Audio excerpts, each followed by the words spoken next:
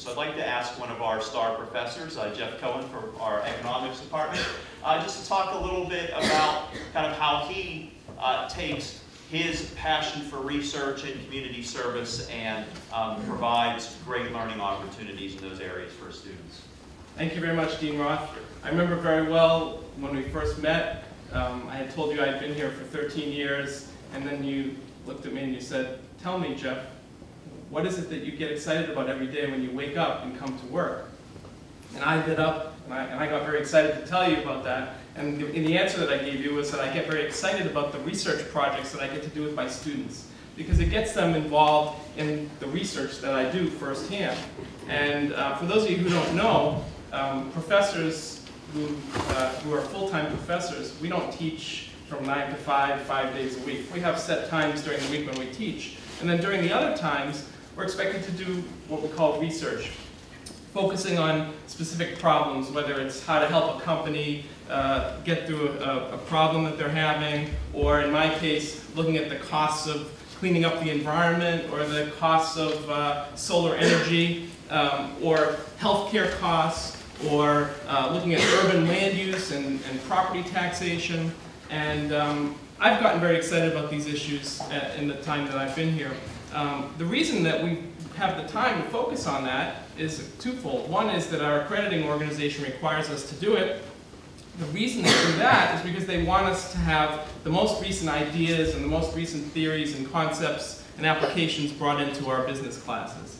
So, you know, when I was telling Dean Roth about the stuff I get excited about, I told him about a sabbatical that I had about 6 or 7 years ago, where I spent a semester at the U.S. Environmental Protection Agency, helping scientists there understand the economics of environmental protection.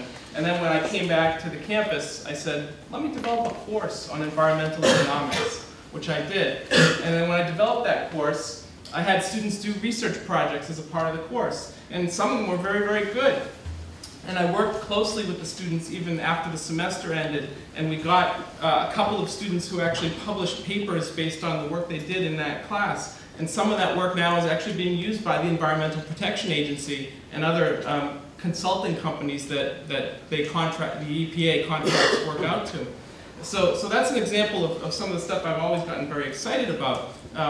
Other things I've done include working, as I mentioned, on looking at the economic benefits and costs of solar energy. That was a project that I did collaboratively with the engineering school, and we had some students who were involved in that. 1 or 2 of them now are working for engineering consulting companies.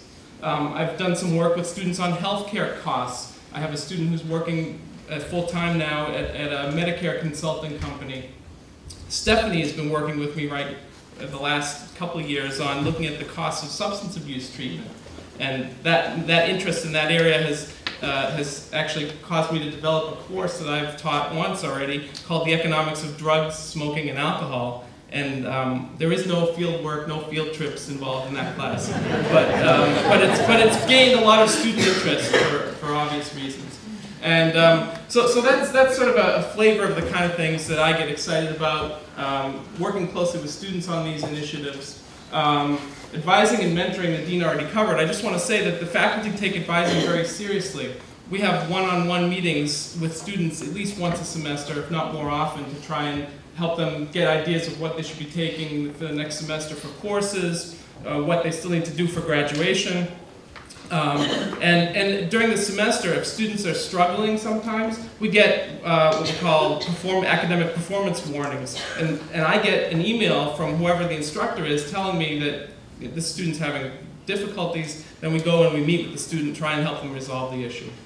The last item up here that I haven't talked about yet is community initiatives. We have something here called Upper Albany Main Street, which is part of the Barney School. It's a community development organization that's intended to help small businesses in the city of Hartford with any types of business problems that they might have. So to give you an example, we have a course that I'm going to be teaching in the spring called Small Business Practicum.